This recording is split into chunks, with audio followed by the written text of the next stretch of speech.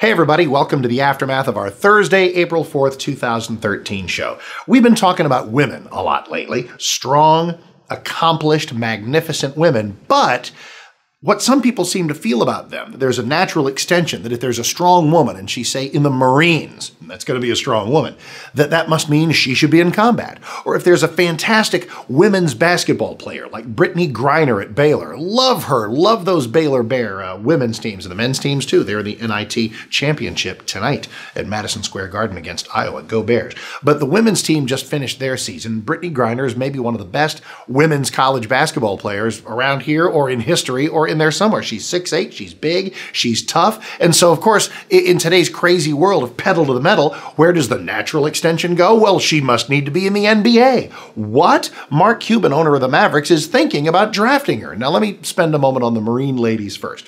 Do you call a lady Marine a lady? You better.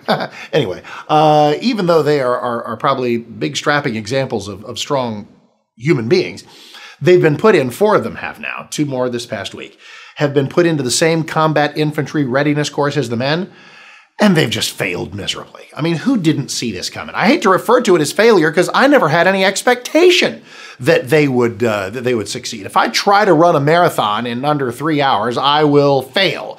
But one would think that there's some human expectation that maybe I could do that. At least not on my part, but some human expectation. If I tell you I'm going to scale a 50-foot building using just my hands, but I fail, it's almost not really failure because what was I doing even trying in the first place? There are strong women Marines who can serve with distinction. This crazy societal petri dish notion that we got to put them in combat with the men is crazy. Now let's go to college basketball. Brittney Griner, she's great. NBA? No. Not, can Cuban draft her? Sure. Would it be an interesting kind of quirky bit, kind of a PR stunt to see how far she made it through the developmental league or something? Yes. But ultimately that too will end in failure, a point at which this proud, wonderful, accomplished woman would have to say, "Whew, those guys are huge." And I got knocked around like a pinball out there on that court, because that's exactly what would happen. Does this mean that she's not strong, that she's not great? No, but why in the world do we feel this odd natural extension? This is the season for such things. It's kind of weird. Take it from this.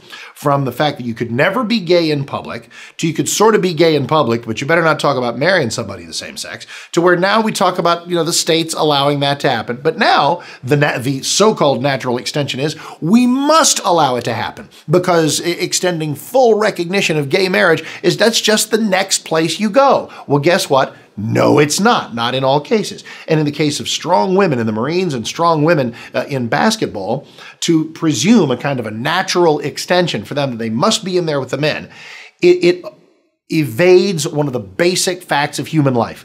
Women are incredibly strong, in many ways stronger than men. Exhibit A, childbirth. That's all I need to say. But in terms of raw athletic prowess, look, Danica Patrick made this a little more complicated, and God bless her. To her great credit, she proved that a woman can indeed compete, not just compete, but compete at the top levels of NASCAR. Well, there'll be the occasional sport where that happens, but it'll be rare, and the NBA will not be one of them. Brittney Griner's going to get eaten alive on an NBA court, and I don't want that for her. I don't know. Now, here's the thing. I kind of understand, because what else is she going to do? She could go into the WNBA and vanish from the known universe because nobody cares about those games.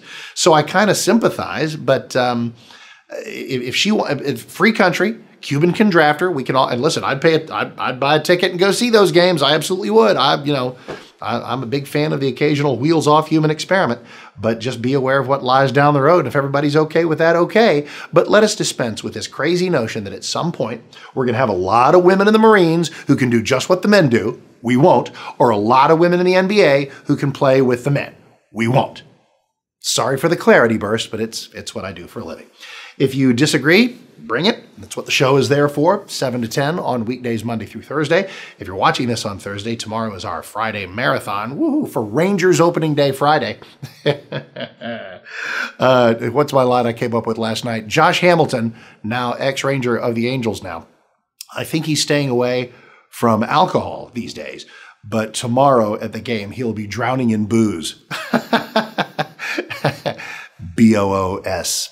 Yeah, wasn't that great? So anyway, it's Rangers opening day for a Friday. We'll talk about that. And of course, 5 hours, 3 hours on Bill Bennett's Morning in America, 5 to 8. And then locally for Texas, we'll wrap up the week. You know, what do you do about crazy Kim Jong-un, the Kaufman DA situation, just all manner of things to talk about. So we will on the Mark Davis Show right here on 660 AM The Answer. And thanks for hanging out for these exercises in stream of consciousness here on 660amtheanswer.com.